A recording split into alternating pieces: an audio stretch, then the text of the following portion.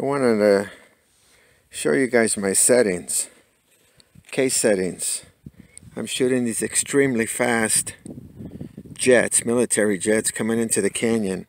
Of all the cases on the 7D Mark II body that are available, this one seems to work the best, and it reads for erratic subjects moving quickly in any direction.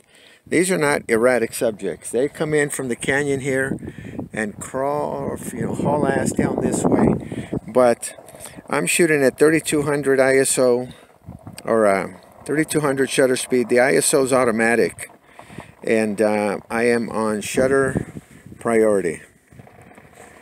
And this one seems to work a lot better than all of the other ones. I don't know why, but and the other ones are, there's case 4 for subjects that accelerate or decelerate quickly. Case 3, instant focus. I have not had any luck with that. And continue to track, ignore possible obstacles. That's not an issue because there's nothing in the way here. And multi-purpose is, but case 5, this seems to be the sharpest results. And there's my sensitivities at negative.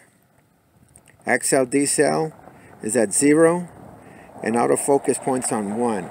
But I have had great results with this. So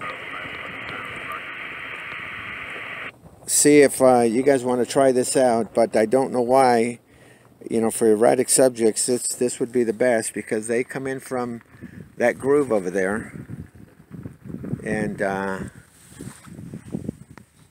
their pattern is very predictable. So thought I'd share that tip with you guys, and I'm going to post some videos or some pictures attached with this video so you guys could see the quality. And I'm shooting with the Canon 500 f4. There's my settings there on the camera,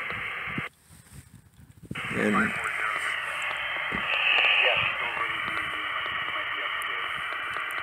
getting some awesome results. But I'll post these later on so you guys can see. All right, peace.